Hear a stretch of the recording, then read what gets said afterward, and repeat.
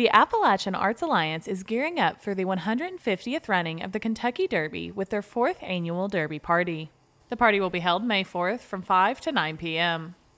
In typical fashion, the Arts Alliance is gearing up to throw one heck of a bash to celebrate Derby. It's the most exciting 2 minutes in sports in Kentucky, and yeah, it's going to be a lot like our typical parties. We have our casino coming back this year.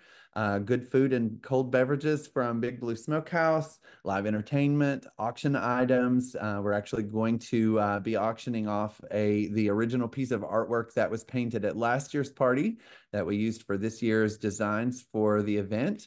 Lots of fun fashion and yeah, just celebrating the kickoff to summer in the mountains.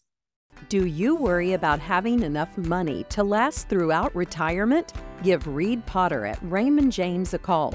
Reed has 26 years experience helping folks enjoy their best life in their retirement years. Tickets for the event are $40 per person, and proceeds from the event will go towards the Appalachian Arts Alliance.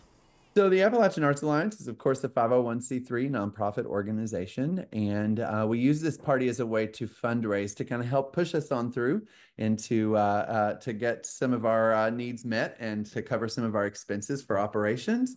But we also don't just throw this party to raise money. We throw this party also to just bring the community together and to give people here something exciting to look forward to.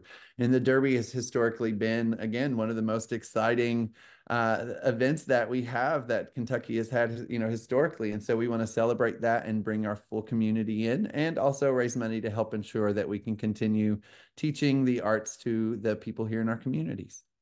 For more information, go to Appalachian Arts Alliance on Facebook. Reporting for Mountaintop News, I'm Brianna Robinson.